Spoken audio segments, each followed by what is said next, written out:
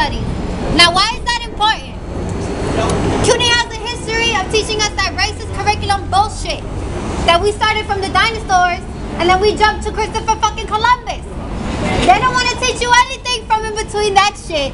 So we gotta go and take that back. We need to learn about the African empires that existed before slavery.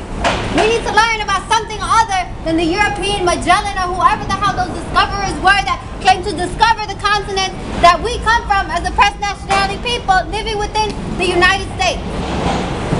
Now within that demand, we want to maintain and expand women and gender studies. Why is that important? We live in a society where women are not viewed as people so much. We are dehumanized every day. Women in the streets are being raped, killed, murdered for what? For being women. They teach us to be feminine. Don't stand up for your rights and keep your legs closed, keep your mouth shut. So what we want is to make sure that all women feel empowered. And to make women feel empowered, we need to teach them our history.